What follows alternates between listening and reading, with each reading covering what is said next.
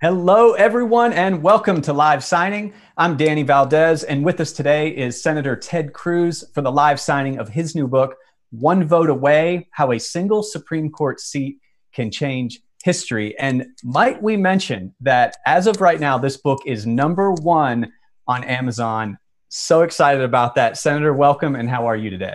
Danny, it's great to be with you. It's great to be with everyone who's participating.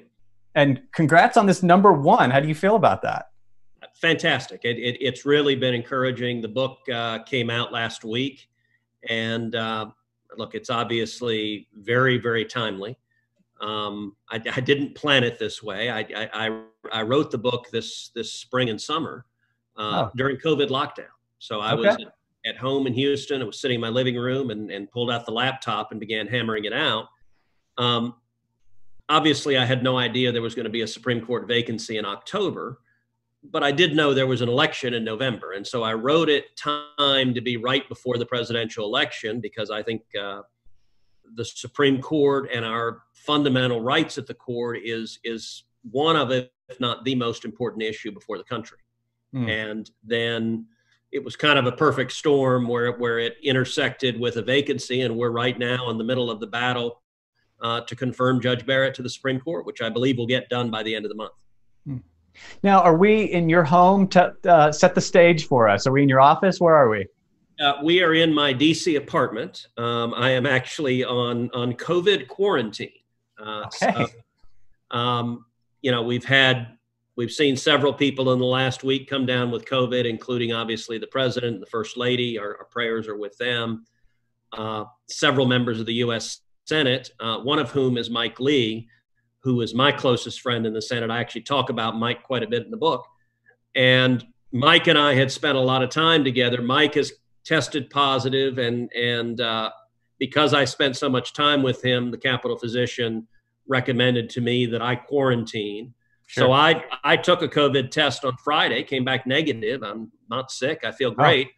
But I'm sitting here alone in my apartment while Heidi and the girls are back in Texas. So I'm fairly grumpy about being away from my family, but glad to be with everyone here.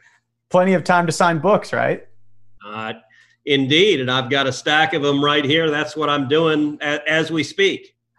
So for the next hour, of course, Senator Cruz is going to be signing books and answering as many of your questions as possible. And for those of you who have just tuned in and you've not yet purchased a book, you actually still have time to order an autographed copy and submit a question. Just click over to premiercollectibles.com/Cruz to order a copy. And Senator Cruz, I'm curious, why did you write this book, and why now? Well, I wrote it because I think the stakes in terms of the election and the court, they've never been higher. And the way the book is structured, each chapter is on a different constitutional right. So there's a chapter on free speech. There's a chapter on religious liberty. There's a chapter on the Second Amendment. There's a chapter on U.S. sovereignty. There's a chapter on democracy and elections. And what I do in the chapters is really tell war stories. So before I was in the Senate, I was a Supreme Court litigator. What I did for a living was argue cases in front of the U.S. Supreme Court. And so in each story, what I try to do is take the reader inside, take the reader behind the curtain, take the reader behind the scenes. You know, a lot of folks find the court pretty confusing. I mean, they know it's important, but it's hard to know exactly what's going on or what the issues are. I mean, this book is designed to help. You don't have to be a lawyer to read this book. You don't have to have any expertise at all. It's really telling stories about the biggest landmark decisions at the court, many of which I helped litigate. So I'm able to try to tell the behind the scenes stories of what was happening, who the litigants were, the backstory, and why it matters for you. And I got to say, Danny, it's amazing. In case after case of the big landmark cases, over and over again, they're decided 5-4 on a ton of issues. Wow. We're one vote away from losing our most precious liberties. Wow. Wow. And that's really interesting to hear the perspective. Hear you say that, you know, you don't have to be a lawyer to understand this. I think that's been the problem, frankly, with a lot of, if you will, political books is that, oh, wow, I didn't go, 6 years in college. This isn't the book for me. So that's really neat. Did you try to write it in a like purposefully in a more friendly tone or personal tone? I did, and it's, look, I mean, let's be candid. Most politician books suck. They're unreadable. It's like, it's just this empty pablum of I'm for truth, justice, and American pie, and Yeah. half the time you wonder if the person who allegedly wrote it has ever even read the book, much less has any idea what's in it. Right. That is not the case here. This is a book that I wrote. These are, there's a component. This is my second book. So the first book I wrote several years ago was called A Time for Truth, and it was really telling my life story. This is a component of doing that, but it's trying to do it on specific issues to make them come alive, to make people understand. It's much the same thing. Earlier this year, I launched a podcast called Verdict with Ted Cruz. Oh. It became the #1 ranked podcast in the world. And what we do on the podcast is try to do about 30 minutes of a deep dive on issues. And in the podcast, we try to take people behind the curtain in the Senate. So we launched it in the impeachment trial, where people, again, knew it was important, but didn't necessarily understand, all right, what does all this mean? What's a high crime and misdemeanor? What does the Constitution say? What are the facts? What does Ukraine have to do with Joe Biden? And so what we tried to do in the podcast was get into the substance, not dumb it down. It's not at the lowest common denominator, but explain it in a way. So here's the analogy, actually, Danny, I used. I said, look, if you, let's say you get really sick and you go to the doctor. You don't want the doctor to give you a diagnosis that you've got to be a medical doctor to understand. Like if the doctor starts talking Latin and saying all this complicated stuff, you're like, dude, I don't know what that means. Right. But you don't want the doctor to dumb it down so much to say, okay, you've got a boo-boo. You'd like the doctor to tell you, all right, what's going on? And that's sort of how I approach this, is let's put some real substance there, but do it in a way that whether or not you have expertise in this area, it's understandable and makes sense. Yeah. Yeah, that's really cool. Did any juicy behind the scenes tidbits in the book? Any revelations that you care to discuss? So there are a lot of things in the book. The first chapter of the book goes through and relives a little bit of the 2016 presidential campaign, and it really kind of sets the stage. Where, look, it was a raucous campaign. It came down on the Republican side to Donald Trump and me. We both threw some really hard punches. I mean, he punched me in the face and I punched him in the face, and it was not gentle.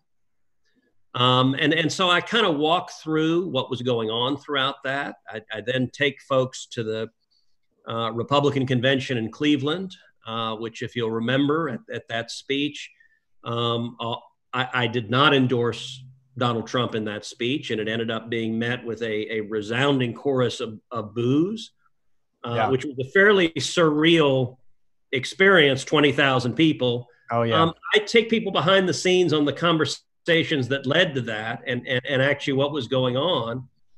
And then in the aftermath, the speech I gave in Cleveland was designed to try to encourage Trump to run a more conservative campaign and ultimately to be a more conservative president. In September of 2016, I made the decision to endorse him. I was impressed that he kept running as a conservative. He didn't run away from what he said. But the issue that was most important to me is what the book's all about, was the Supreme Court and Justice Scalia's vacancy. And in fact, the book opens the day Justice Scalia dies. That's the opening scene. I'm in debate prep in South Carolina when my body guy comes in and tells me Scalia was found dead in West Texas. The local sheriff had called us hours before the news broke. I knew that he died because he died in Texas, and the sheriff let us know. Yeah.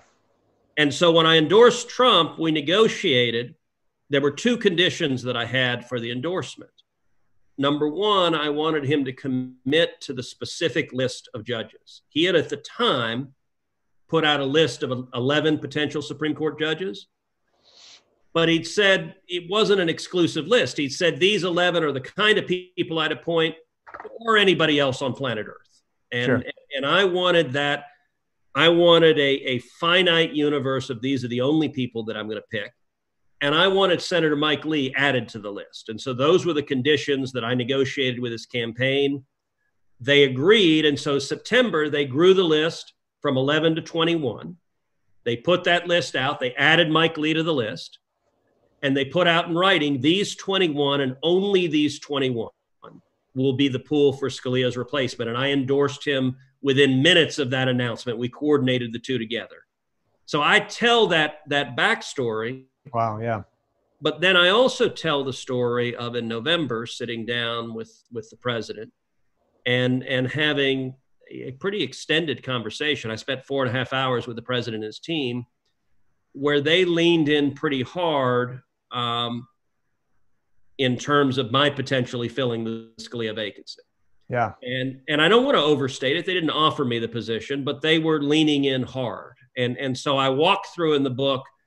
So I said, no, I don't want to be on the court. And I said no, but I agonized over it. And so I walked through some of that agonizing.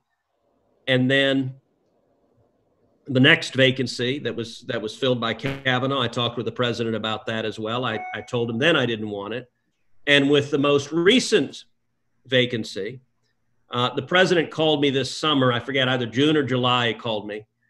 I was actually out in California with my in-laws. We were water skiing.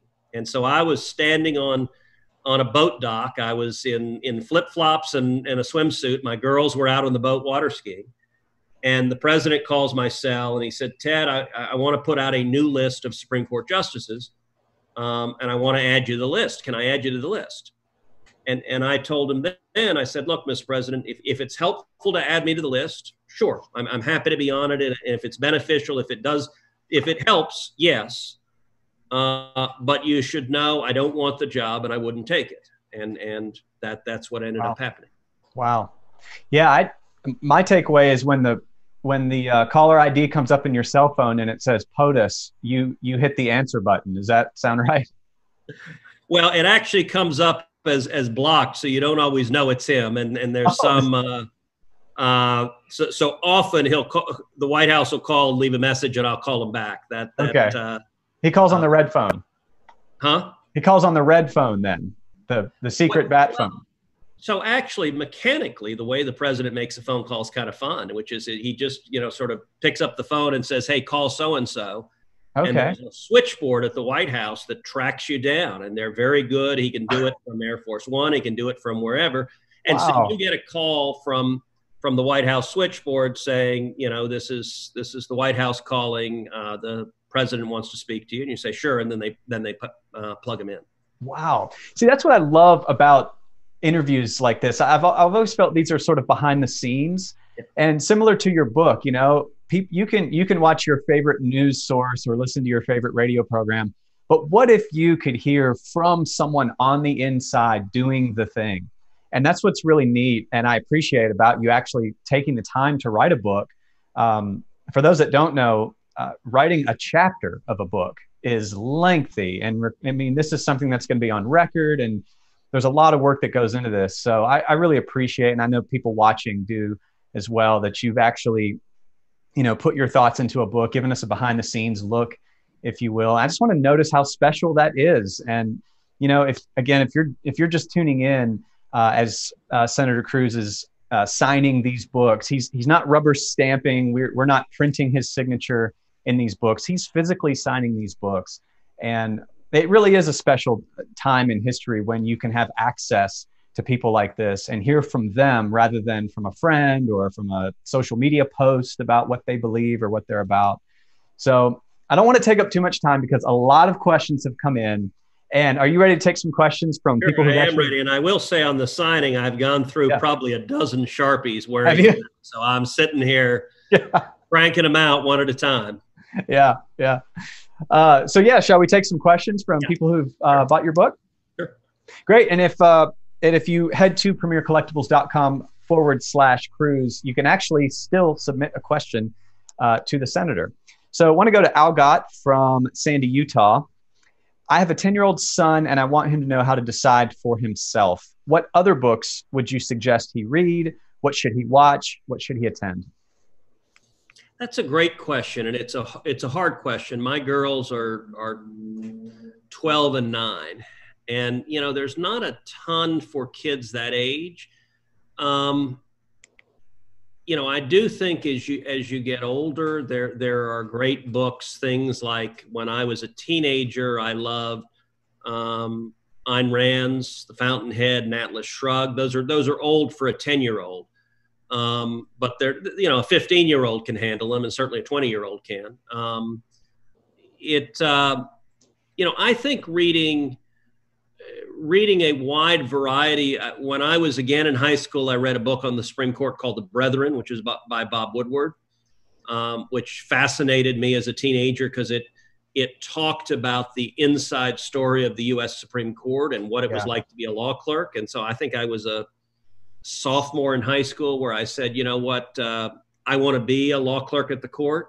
Wow. And I ended up being blessed to have that opportunity. So I talk in One Vote Away about what it's like to be a law clerk at the Supreme Court and the sort of who the justices were personally. And my boss, Chief Justice Rehnquist, was an incredible friend and mentor. I actually dedicated the book to the chief. But I also tell the story of when I was offered the clerkship. It brought my father to tears. It's one of only 2 times I've seen my dad cry. Yeah. What I would say with kids is expose them to a wide variety of ideas. There's a book that I've read through with my girls. It's a cartoon comic book that is not really widely available anymore, but it's called How an Economy Grows and Why It Doesn't. Which I've gone through with them on that. But what I would say is they're terrific movies. I'm a big movie buff. Amazing Grace is a fantastic movie. The story of William Wilberforce, who was a British member of Parliament who led the effort to ban the slave trade. And it's powerful. But I'll confess that actually that first question is one I struggle with as a parent, because I haven't found a lot of great things to give our daughters, and it's hard. I wish there were more out there, and it's actually something. I've written 2 books now. I could see writing a book directed at kids because I haven't found a whole lot out there that's helpful. That's a fair point. This book wouldn't work for a 10-year-old, but I think a high school kid or even a precocious junior high kid could enjoy One Vote Away. I agree with you. Some of the books I want my kids to read, I know they're not old enough to read.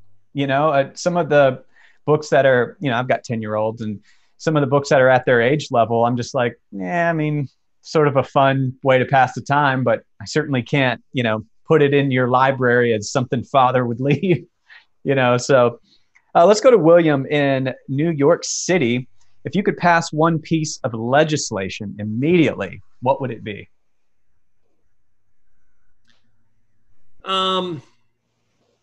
So I had just introduced a bill that was called the Recovery Act that is focused on restarting the economy, getting people back to work.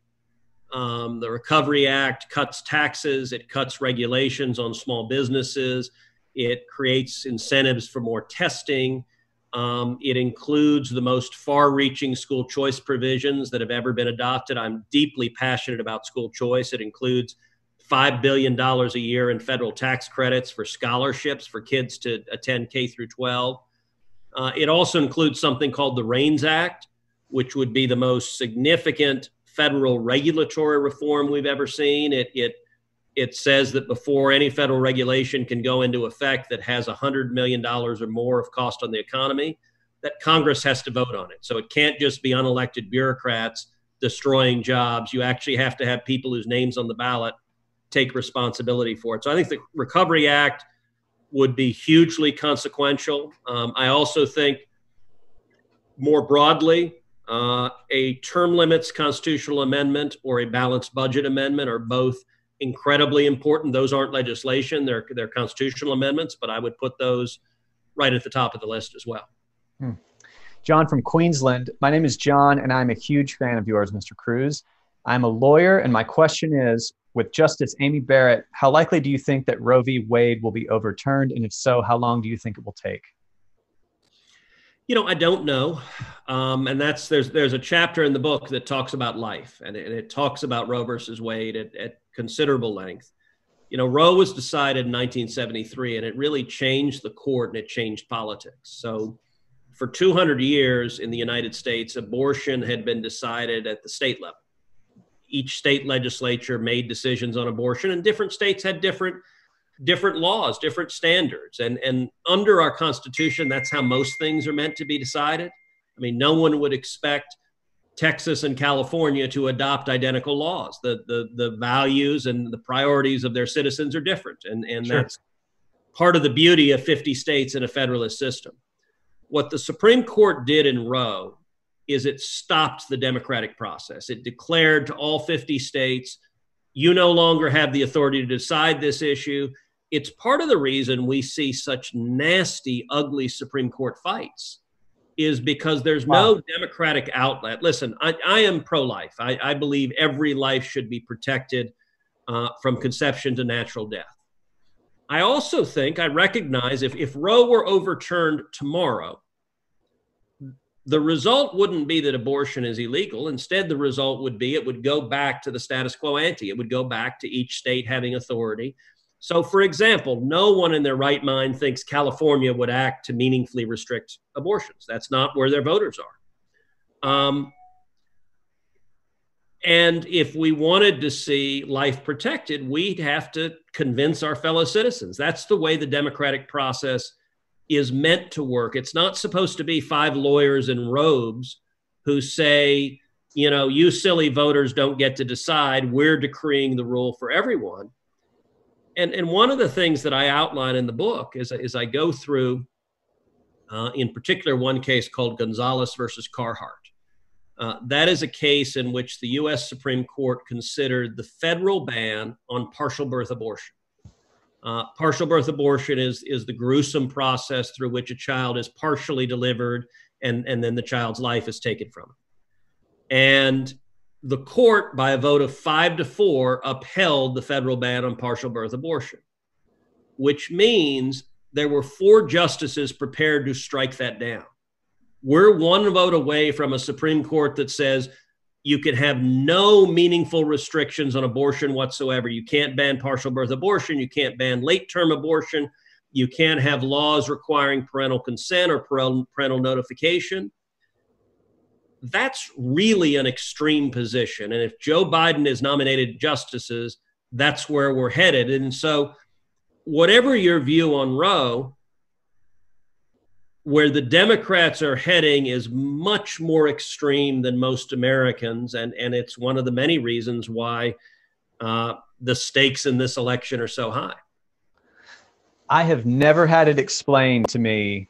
I've known it, but no one has ever put it into words that we're not trying to convince kings to issue new decrees. We're trying to convince our fellow men and women to think differently. That's huge. That is really well put. I appreciate you saying that. I've sort of had myself, I guess, sort of a what shall the king decree mentality when it comes to politics, and I've just never heard it quite put that way.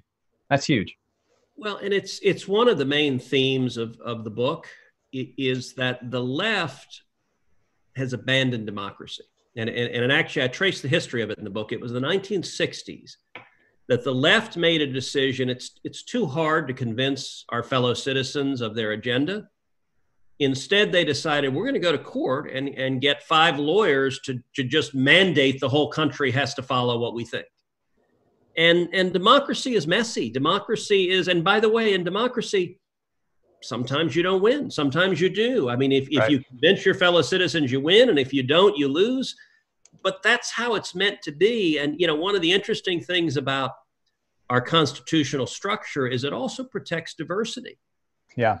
In that it recognizes that states are different and you don't have to have the identical policy outcome in every state. You can have individual citizens make choices for themselves. Right. Yeah, that's That's really well put. Benjamin asks, what was your first job after law school? First job after law school, I was a law clerk for Judge J. Michael Ludig, who was a judge on the Federal Court of Appeals in the Fourth Circuit. And I actually talk about Judge Ludig quite a bit in the book. I have a chapter on crime and punishment and the death penalty. And Judge Ludig, his father was murdered.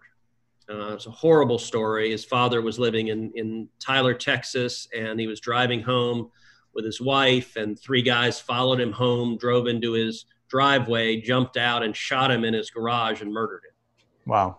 And I was in law school when Judge Ludig's father was murdered. It was right after he'd hired me. And they caught the guys and prosecuted him. And Judge Ludig spoke at the trials, and he gave this victim impact statement. It's one of the most powerful things I've ever read in my life. And so I reproduce a portion of it in the book where he talks about what it's like when your father's murdered. And he talks about a lot of the sort of small, mundane details you never think about, of like going and, cleaning out his sock drawer, going and buying new clothes for your dad to wear in the casket, and buying a new pack of underwear in a pack of 3 because they only sell them in packs of 3.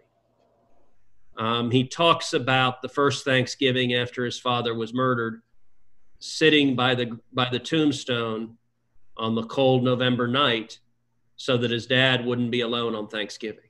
And it just,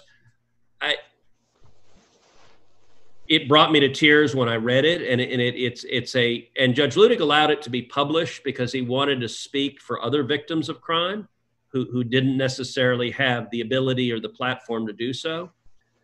And so he was an amazing friend and mentor, and he was at the time one of the youngest federal judges in the country. When I clerked for him, he was just 41 years old. And then I went the next year to clerk for Chief Justice Rehnquist on the Supreme Court, and he was in his 70s at the time. And so they both became mentors, but they were at very different points in their career. Yeah. Wow. Cynthia asks, and a great follow-up question, when and what made you want to be a lawyer and public servant? So it was really high school. There's a couple of things. One, my dad's story. My father was born in Cuba, fought in the Cuban Revolution, was thrown in prison and tortured when he was a teenager. And when he came to America, he came to Texas in 1957. He was 18. He couldn't speak English. He had nothing. He washed dishes making 50 cents an hour. And I grew up as a kid really kind of sitting at the feet of my dad and also my aunt, my tia Sonia, who also was imprisoned and tortured in Cuba, and listening to them tell stories. And what I wanted to be, listening to tell stories of being freedom fighters. And it was from when I was a little kid, 2, 3, 4, 5 years old, what I wanted to do was fight for freedom. That just inspired me.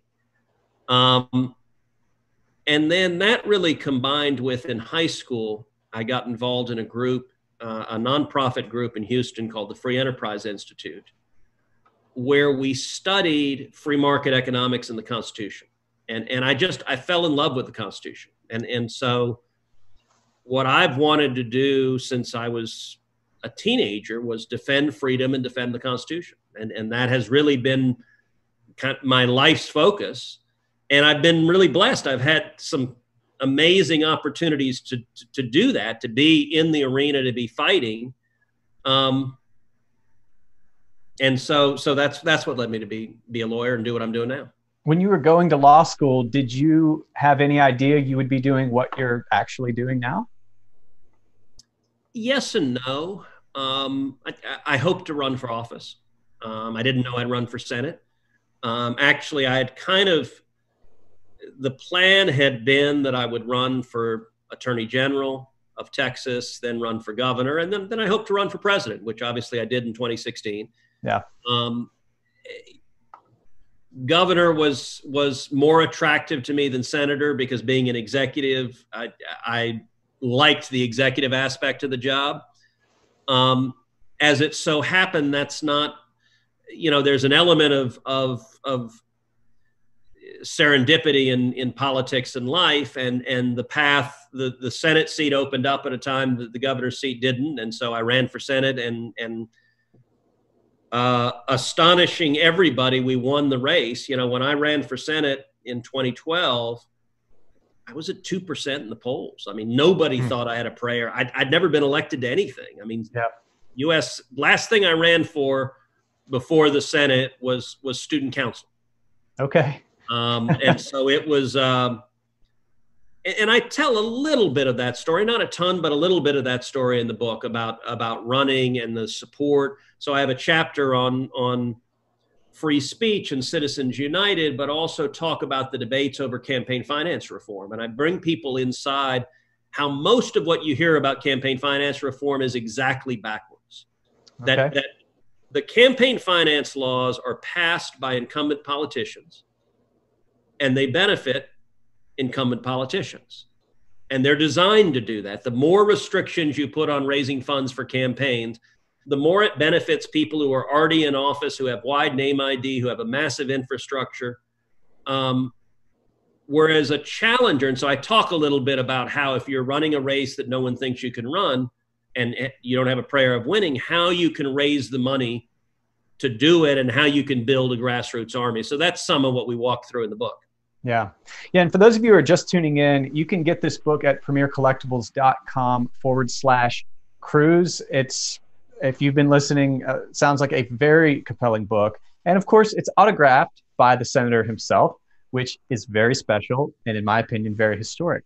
In fact, get one for yourself, get one for your friends. These are make great gifts. Christmas is coming. Let's go to Bryce in San Antonio, Texas. I have heard that you made a plan that you wanted to do in your life when you were 17, and you have accomplished all of your goals thus far. As a 16-year-old Texan myself, how have you managed to achieve all of your wildest goals, such as Harvard Law School or reaching high political office? Well, I appreciate that question. I will say some of it is persistence. I used to keep for years a file labeled failures. Okay.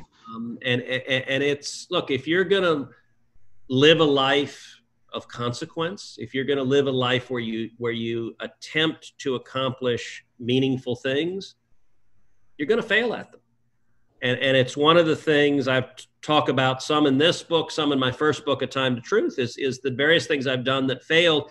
And it determines how you succeed in life. Everyone fails. How you deal with failure, how you deal with it when you get kicked in the teeth makes the difference. If you give up and stop trying, you don't have the chance to accomplish great things. Look, I had planned, most 17-year-old you think when you're a teenager, you know everything about the world. And as you grow up, you learn some of what you knew was right and some maybe not. I had actually planned as a teenager, if you asked me, my hope was to go make a bunch of money first, to go be a gazillionaire. And the way I thought through it at the time, I said, look, if I've made a bunch of money, then I have essentially screw you money that I can run the campaign I want to, and I don't have to care about donors or anything else because I've succeeded in business. And so I actually, when I was, I think 15, I formed a company that was called Cruz Enterprises. That it was modeled after Stark Enterprises, which is Tony Stark, Iron Man. I was a 15-year-old. And I was like, all right, this is going to be the beginning of my great business success. So cool. And so the company was founded. So that summer, I had been working for a water softener company in Houston and knocking on doors and getting leads for salesmen to come by and sell water softeners. And so my pitch was, hello, ma'am. Hello, sir. Would you like $20 in free groceries? And if you accepted the meeting with the salesman, you would get $20 in free groceries. And so the company would pay, I forget how much they'd pay, but they'd pay I don't know, $10, $15 per lead you had set up. So I did that for commission one summer. And then the next summer I formed the company and I hired a couple of other kids. And the other kids that I hired, I paid them an hourly rate. I think it was $5 an hour. And my plan was, all right, and I think I had a little bit of bonus for performance, but my plan was if we could produce enough that I'd arbitrage the difference between the commission. I wasn't getting paid hourly. I was getting paid commission on results. But if we produced enough, I'd get a benefit. At the end of the day, it turned out the kids I hired didn't work very hard. I learned about hiring people and trying to, and so I basically broke even for the summer. So maybe I was not destined to be a mighty CEO, and the opportunities opened up differently. What I would say on the question, Bryce, think about where you want to be, spend a lot of time in introspection, particularly when you're young. Figure out what your passions are. What do you care deeply about? When you wake up in the morning, what are you thinking about? When you go to bed at night, what's the last thing on your mind? And devote your life to doing that. If you do what you love, you'll be better at it and you'll be more successful and you'll have a much happier life. And if you combine that with persistence, planning and persistence, and when you fail, pick yourself up and keep going again, that more often than not, there's an old saying that a lot of times, luck looks an awful lot like hard work. There's some truth to that. Really good. Carrie from San Clemente, California. What would you change about high school graduation requirements as it relates to the true history of the United States? I worry about education. I worry about K through 12 education. I worry about college education. And it goes back to the 1960s. I think there's a big divide between right and left, and that the left appreciates the value of ideas. And in the 1960s, the left began seizing the organs of transmission of ideas. So the left took over K through 12 education. The left took over colleges and universities. The left took over journalism. The left took over entertainment, took over Hollywood and movies and TV and sports and video games. On the right, what do the best and brightest on the right do? They go make money. They go to business. We're not fighting on the terrain of ideas. And I worry about that because we don't think about the principles. The great debate right now is the debate between free enterprise and socialism. Those of us who believe in free enterprise, most people are not even taking to the arena of ideas. Margaret Thatcher said, first you win the argument, then you win the vote. That's a big part of the reason that I wrote the book, was to engage in the field of ideas. So I worry for a lot of K through 12 education that it skews hard left. And there's not a lot of countervailing. Look, I'd like to see high school graduates learn about our Constitution, read about Hamilton. I'm really glad Hamilton made a resurgence. It's an amazing show. I've watched it a couple times with my daughters. It's nice to see that resurgence in our founding fathers. I'd like to see high school kids at least learn some basics about free enterprise and some of the differences between free enterprise and socialism. And rather than even pretending to be impartial, I think we should instead embrace the dialectic, embrace debate. So you ought to give high school seniors they ought to read some Milton Friedman and some Karl Marx and hear from both perspectives.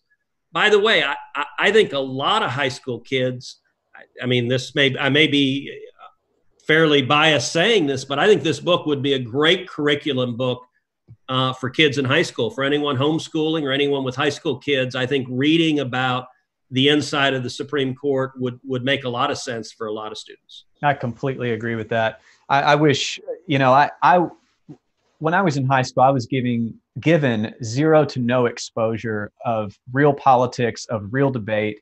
I was taught the three branches of government, the standards, but the real world of the way the world works, I had to grow up and start listening to talk shows and watching television, and who knows what I was watching at the time, how accurate it was. So I appreciate books like this.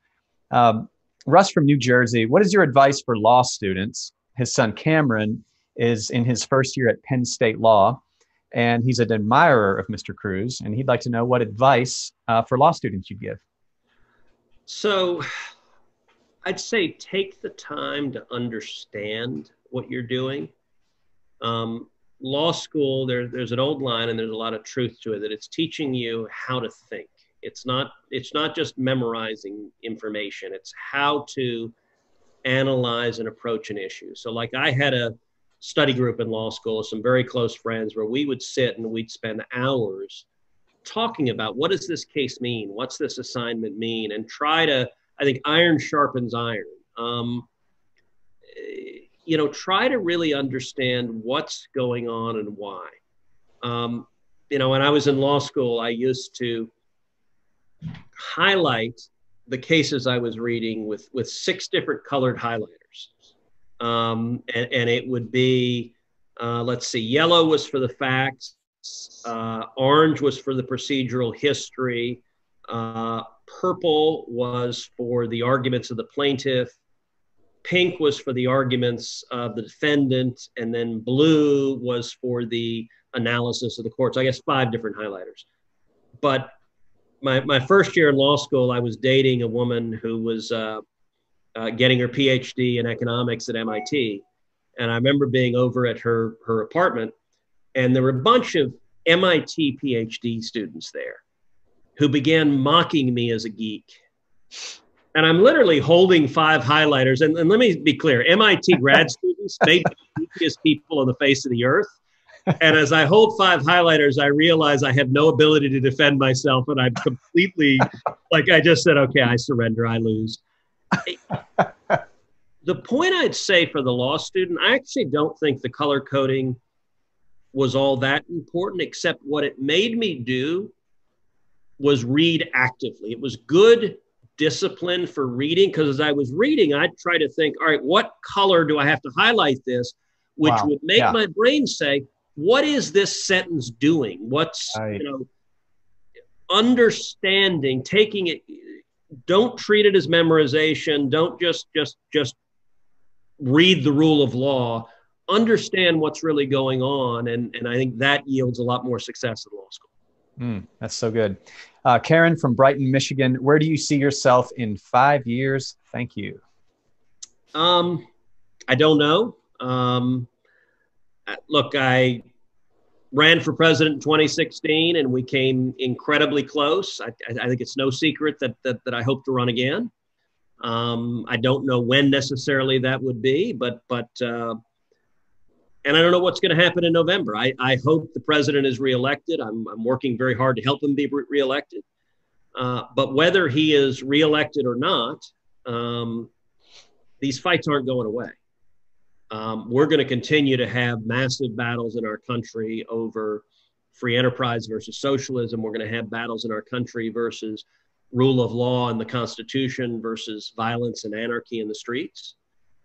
And I'm committed to the fight. And so, I would love it if I were a few blocks down Pennsylvania Avenue and in a position to be nominating Supreme Court justices myself. I don't know if I will be or not, but whether or not I am, I'm committed to the fight. Aaron from Kansas City, Missouri. As a Kansan, what can Texas do to keep its conservative values, and what is the cause for the increasing blue problem? A great question. Texas is a battleground. It's much more of a battleground than it used to be. And I think what we've got nationally going on is there are 2 broad demographic trends playing out. Blue collar workers, a lot of union households, are moving to the right. And that is moving Midwestern states more Republican. At the same time, suburban voters, and in particular suburban women, have been moving to the left. And that is moving big suburban states like Texas, like Georgia, like Arizona. They're getting much more purple. And it's really driven by the suburbs. what we need to do, what you need to do, what I need to do, is do a much better job of reaching people's hearts and minds and explaining the blessings of liberty, explaining it. I think Republicans do too much preaching to the choir. We do too much talking to the 2.6 million people watching Fox News every night. And God love them. We need to preach to the choir. But we need to do more speaking to young people, speaking to Hispanics, speaking to African Americans, speaking to suburban moms, for whom these fights matter. But we're not always in. This connects to the question earlier about ideas, and it's why I wrote the book. It's why I'm doing the podcast, Verdict with Ted Cruz. I'm trying to find ways to reach people who wouldn't necessarily otherwise hear why free enterprise is better than socialism, why the Constitution protecting free speech, religious liberty, the Second Amendment, our fundamental rights, why it's so important, because we've got to win these battlegrounds, and Texas is very much a battleground. Yeah. Jonah from Hayworth, Illinois. Hello, Senator. I was just curious about how someone gets into the political field. I'm currently 19, and I found a love for politics over this past year. I still have a lot to learn, but where should I start? My hopes are to either run for a seat in the Senate or the House one day. Thanks and congratulations on your new book, Jonah. Well, Jonah, thank you. What I'd say is get involved now. I think you said you were 19. Find an issue you care about. Find an issue you're passionate about and get involved and build a record now. As I thought of politics, and this is early on, like to run for office, to run successfully, I thought of it like 3 strands in a rope. That I needed skills and a record, I needed relationships, and I needed money. And all 3 were necessary if I was going to run for office and succeed. As I mentioned, my plan was go make $1 gazillion early on and then do the other 2. As it so happened, a series of opportunities opened up, and I made a series of choices where I didn't make much money for a long time. And in fact, I had school loans until about 10 years ago because my parents went bankrupt when I was in high school. So I've financially been on my own since I was 17. But I ended up getting a lot of skills and building a record and also building a lot of relationships. And as I approached decisions, I tried to analyze them. How do they advance the skills that I need to be able to run? And one of the real virtues, if there's an issue you care about, go fight for it. Go move people. Go build a record so that when you run, you don't have to tell people, this is what I would do in office. You can say, you can see what I would do because of the scars I bear, because of the fights that I have. So school choice, I mentioned school choice earlier. I'm deeply passionate about school choice. I became very involved in school choice in my 20s, fighting for school choice as the civil rights issue of this next century. If you work on an issue you care about and you build a record, you'll by the way, you'll get skills, you'll build relationships, but you also have a reason to run, because look, before you run for anything, you need to be able to tell someone credibly and believe it. Hey, this is why you should vote for me. This is why I think I would do a good job in this position, and have a proven record to point to. Lamar from Tucson, Arizona. How has the Second Amendment been treated differently than the other amendments? Great question. So the Second Amendment, the fight is really whether it exists or not. So one of the chapters in the book is on the case Heller versus District of Columbia, which is really the landmark Second Amendment case. And what happened there, so the plaintiff in that case is a fellow named Dick Anthony Heller. And he was a federal police officer, carried a firearm at work. But under the laws in the District of Columbia, it was illegal for him to have an operative firearm at home. And so he filed a lawsuit challenging DC's laws and saying, under the Second Amendment, you can't prohibit me keeping and bearing arms and protecting my home and my family. And the case went to the Supreme Court. I was part of the team that litigated that case. So I represented Texas and 30 other states in Heller. And the central question in Heller was not, are some gun control laws sometimes permissible? That reasonable minds can differ on that. We can have a good and substantive debate about what gun control laws make sense or not, and that's a good public policy debate to have. But that wasn't what was at issue in Heller. Heller, the question was, does the Second Amendment protect any individual right to bear arms whatsoever? The four dissenters, their position was that the Second Amendment protects no individual right, that it only protects what's called a collective right of the militia, which is essentially fancy lawyer talk for saying a non-existent right. Yeah. If the four dissenters got a fifth vote, we're one vote away from the Supreme Court saying, no American, not you, not me, none of us, has any individual right to keep and bear arms whatsoever, which would mean the federal government, the state, the local government could make it a crime, could make it a felony for you or me to own a gun, and we would have no recourse. We wouldn't be able to sue. We wouldn't be able to challenge that. The dissenters were quite literally trying to erase the Second Amendment from the Bill of Rights. And by the way, both Hillary Clinton and Joe Biden have promised to nominate justices who will vote to overturn Heller, who will vote to essentially remove the Second Amendment from the Bill of Rights. Well, I feel, and I don't know about you guys, but like I have been to class and this has been so informative for me. I wish I had a history teacher like you in high school or any teacher like you. This has truly been an honor. Unfortunately, it is all the time we have for this. So to order Senator Ted Cruz's limited edition autograph book, go to premiercollectibles.com/Cruz. And to be a part of the live signing experience with more of your favorite authors, follow Premier Collectibles on Instagram or Facebook. Senator Cruz, from all of your friends who have tuned in and from all of us at Premier Collectibles, we really appreciate you being here. This has been an honor. Thank you very much. Take care. God bless. Yeah. See you, everybody.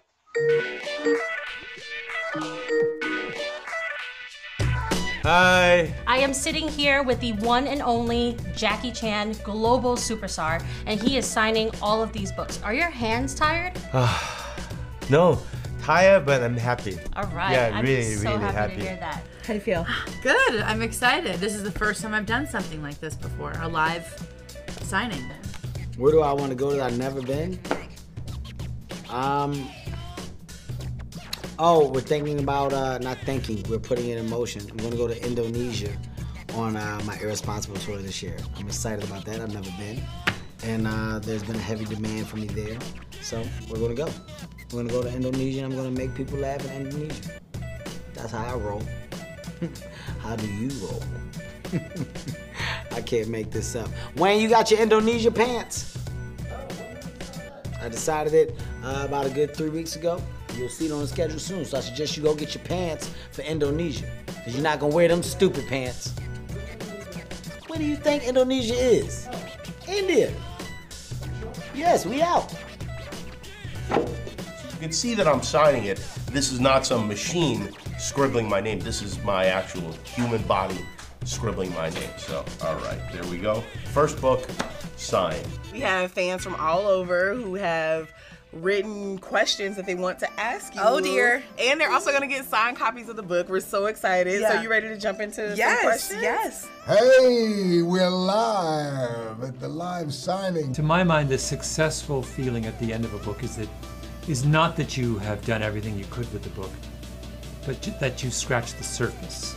So it was a wonderful, experience and a wonderful discipline in storytelling.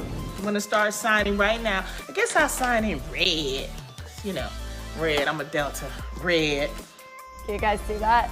See, there's a little smudge right there. So if you see a little smudge, that means Charles jumped on the book as I was signing it. I don't mind doing signings because people really love a signed copy of a book. I know I do. I will sometimes sign a book to myself. You were only 7 weeks old and ABC really wanted to get the new host in that seat and get things going. And I said, but I'm breastfeeding. And by the way, that was at a point like in 1979, coming up on 1980, you really weren't even allowed to say breastfeeding on the air. I feel like this is something we kind of all need right now. My life changed after my leg was broken in 1985. My world changed. I had the world by the tail. I had every material thing you could possibly hope for going for you in your life. And then all of a sudden, bang, in one instance, it was gone. The only thing that matters is the love you give and the love you allow yourself to receive. I'm healthier than I've ever been, only because I got healthy when I was like 40. Thank you so much.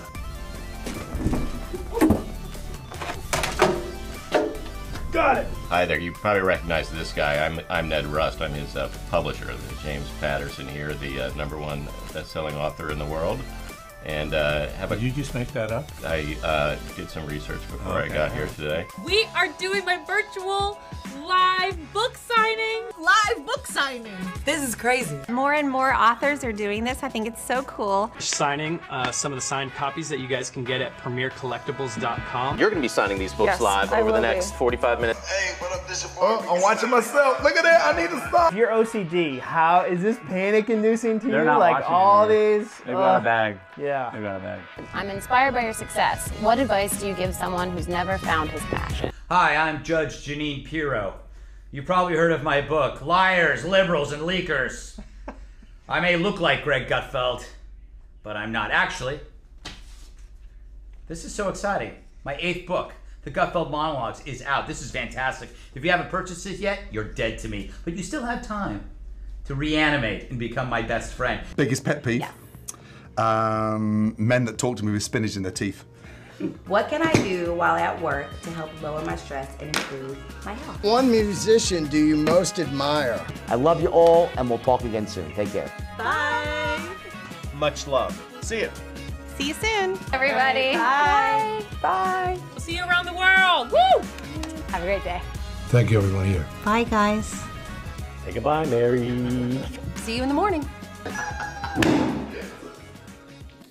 Goodbye, everybody. Thanks for coming. I'm gonna go get drunk.